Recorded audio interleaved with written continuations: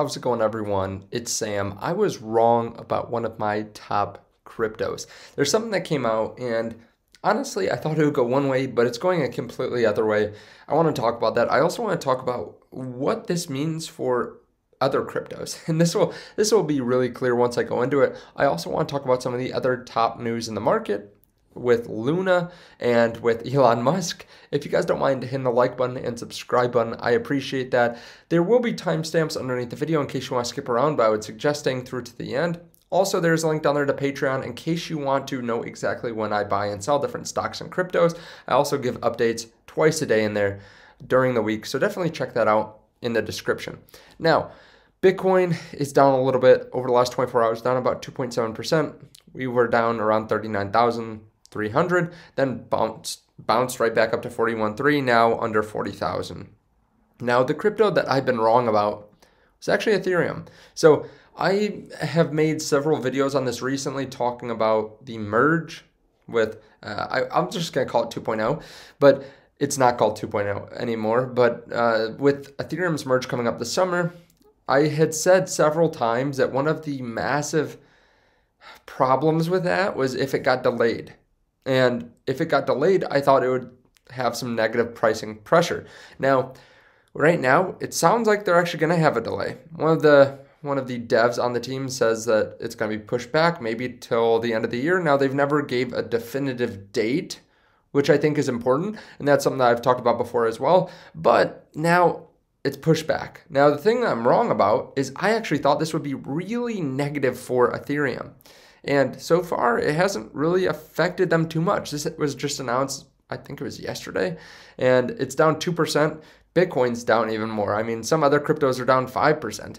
So the fact is, I was wrong. I thought that this being delayed would really send down the price pretty drastically, but it hasn't so far. But I guess I was right on the fact that we are pushed back even further, despite having a successful shadow fork test. Now, this is actually really good for another crypto that I'm highly invested in, Solana. So Solana is one that I've been investing in a lot this year, and even though it's down 65%, 70%, something like that, the fact is that Solana is so valuable because it already is so scalable and has so many transactions per second and is very cheap. So even after Ethereum moves over to the new Ethereum 2.0, it's still going to be slow and still going to be expensive. So that's something to pay attention to. It does change it from proof of work to proof of stake, but that doesn't help with scaling it up too much. Now, Solana already is cheap, fast, and that's why I think a lot of institutional money has flowed into it this year. I mean, this is just as of this week. We have $107 million worth of inflows in Solana, while we've had outflows of $126 million in Ethereum. So maybe some of the large investors know something that we didn't know, but that's why I always like to see what they're doing because of the fact that they usually know more than we do. Now, I have been averaging in, which I think is positive. In speaking about Ethereum, let's talk about NFTs for a second. Now, before we go any further, I want to talk to you about a new play-to-earn project called Guzzler.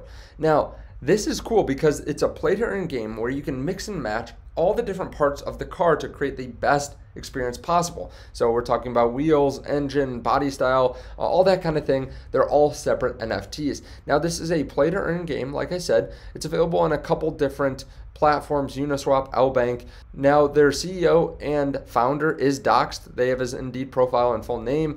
And they do have a buy and sell tax. I'm not a huge fan of this, but the thing is, it does raise funds for future projects instead of taking as much money at first. They actually have money that comes in constantly for things like marketing and expenses. Now, you can find them on CoinMarketCap. You can also find them on Twitter. I'll leave links to the stuff underneath the video. They have about 5,500 people. You can also see their locked liquidity. This is about 862 days too until it becomes unlocked. And it is a very small market cap, like 4 million, fully diluted. So this is one of those things that's really high risk, high reward in terms of their NFTs or their token. But the thing is, you can watch it, you can play the game or see how the game works, and then decide if you want to buy from there. Of course, always do your own due diligence. But there are links to all this underneath the video. Thank you to Guzzler for sponsoring this. So some other positive news, Blackrock is to handle Circle's USDC cash reserves as part of a $400 million funding round. There's going to be regulation in stablecoin, but they're not going to outright ban it. There are too many big institutions spending way too much money investing in it. And I think this is positive too, because they actually talk about how BlackRock is going to actually handle the reserve. So if you don't trust stablecoin, just know that it's going to be closely tied to a lot of these other institutional managers. They're going to be watching over it.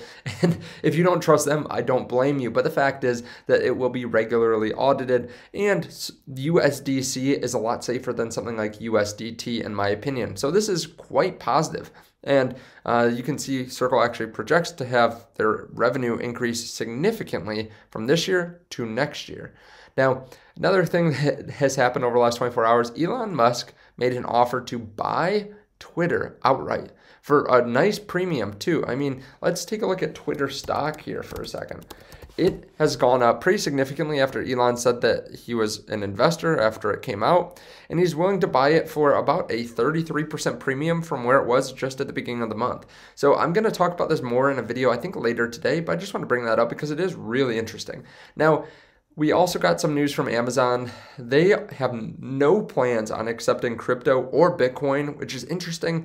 They don't want to deal with the payments, which is really weird because after Jack Mallers spoke at Bitcoin conference, it sounds like a lot of different companies will start to accept it, and maybe Amazon will as well. But doesn't sound like it's something that's going to happen real soon, which is surprising because they could save so much money on transaction fees. However, they did say that they're open to selling NFTs in the future. They're willing to take a little bit of or they're willing to sell NFTs and make a decent amount of money, but they're not willing to accept crypto, which is interesting. They're not willing to save money in this way. We did get some news too that TFL, or Terraform Labs, is gifting 10 million Luna to Luna Foundation Guard. This is obviously a significant amount. That's about what, $1 billion. Usually they just convert it over to UST, or they can use this as a way to sell to other investors, raise some more capital, and then have a vesting contract. The cool thing is you can actually see the transaction here. The transaction fee was 0.5 UST. Pretty cool that you can send $1 billion for a transaction fee of 0.5 UST.